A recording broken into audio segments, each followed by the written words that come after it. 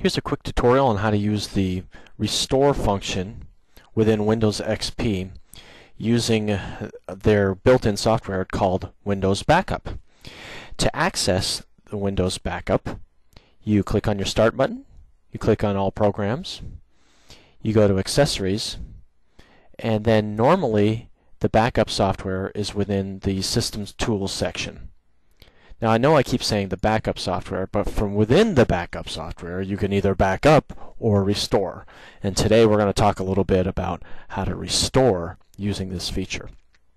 Now this assumes that we've been doing backups throughout the week and we actually have a file that we can go to actually restore from. So the scenario would be, oh, I've got a file or two in my documents that I deleted accidentally and I need to restore them, and that's pretty important. That happens from time to time, so you would use this feature. So the best way to do is to always use it with always start in wizard mode. This is pretty easy and pretty intuitive. Click on the next button here and it actually asks you what you would like to do. Now you use the very same program to back up files, but we again want to restore, so we're going to click on the restore button and click on next. Now this assumes that there's, like I said, there's files that you actually want to restore from. And down the right hand side, all I can explain is these are actually backup sets that I've done throughout the week or throughout the month. And as you can see, I named them, Wednesday incremental backup and Tuesday incremental backup, but there might be one that I'm particularly interested in. Like I want to go to my last full backup, let's say, because there are some files within that I'm interested in. What I would do is click on that Browse button, and then I might click on Browse again. And I'm going to actually my F drive. That's an external hard drive. And as you can see, I have a bunch of these backup sets. Now, the way it works is it's like one big file with a bunch of files in it. And the only way you can view what's in them is to use this restore function. And you can see that they're actually, I don't know if you can see this, but this is the name, and you can see the size of them. And, Monday is the day that I do a full backup, so that's a 33 gig file that I'm after. So I'm going to restore the Monday full backup.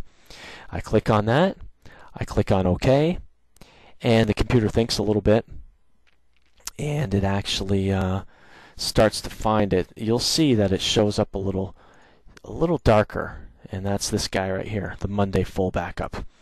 Alright, so if I want to look at the files within this backup set, within this big file that's compressed and has all my other files in it, you double click it, and then it starts to allow you, just like you would in Windows Explorer, to kind of drill down into the folders and into the directories so that you can do what you need to do. This is the C drive. Here's my documents and settings, and what I'm doing is I'm double clicking. I'll double click on K Merchant, which is my profile name, and then here's the My Documents folder.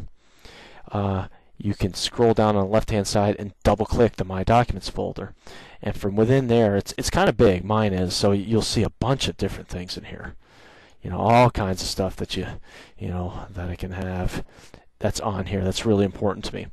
Let's say that if I was interested in the whole My Documents folder, all I would do is left click here, and you'll see they automatically, everything in My Documents gets selected. But that's about 29 gig of information, so I'm not really care about that right now. So I'm going to deselect that All button on the left hand side, and let's say that I'm interested in my 2004 donations and my 2003 tax information because I'm getting audited soon or something, I don't know, and I bought an old Ford Focus. So let's say I'm interested in just these three folders. I would click next to them, click on Next. Now there's one other thing that I want to do. What it tries to do is when it restores, it tries to put them in the original locations. And that again is in the My Documents folder. I may not want to do that. I don't like to overwrite things. I like to put them in different locations if I can. So normally what I do is click on Advanced. And what I'd like to do is click on an alternate location. I usually put them in a folder on my desktop. Now on my desktop what I did is I created and I'll browse for it. On my desktop I created a folder called Restored Files. I just created it ahead of time. So I'll click on that, and now those three files or those things that I'm interested in are going to be restored to my restored file folder. It kind of keeps it separate. It doesn't. You have no danger of overwriting once you restore.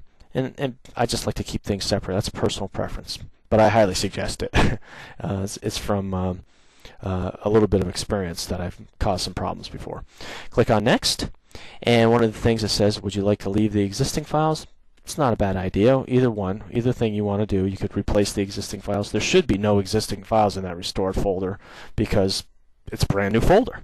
I'm going to click on Next, keep all the defaults here, and click on Finish. As you'll see, it starts to look at that big backup file. It starts to search it, and it starts to look through the things that it's interested in and what I selected for restoration, and it says restoring files. It restored 16 files. The sizes were 155 meg, it looks like, and or actually K. It's not really that big, and you'll see that it's actually completed. You click on Report, and it'll actually see all the files that I did restore. That's kind of handy. Now, if I would have done the whole folder, it could take as long as 2 hours, depending on how big it is. You click on Close, and then you're all finished. Now you should see, if I go to my desktop, and I got a little bit of a mess here. I got a lot of stuff on my desktop. If I go to my restored files, you'll see it kind of keeps the directory structure within there. It goes to document, it creates a documents and settings folder, it creates a profile name, and then it creates a my documents folder. And then you'll see all my stuff from my tax information, all the things that I wanted restored just the way I wanted them. And what I do is I typically, if I like what I'm after, I might move them from here to my documents and do what I need to do and overwrite them. I hope this has been helpful, and I hope you have a great day. Bye.